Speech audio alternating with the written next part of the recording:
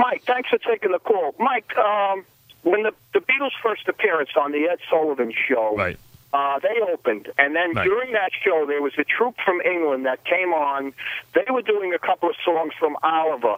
Davy Jones was younger at that time. He played the Awful Dodger and did that song, I'll Do Anything for You, Dear. He was on that same show as a younger kid.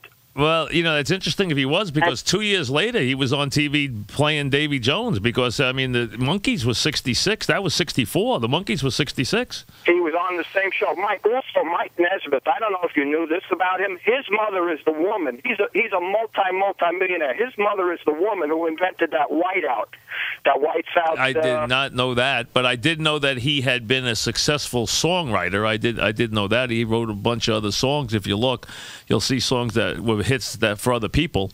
I mean, you always look at those old records, you know. Like a lot of times you'll look and see a song written by Neil Diamond.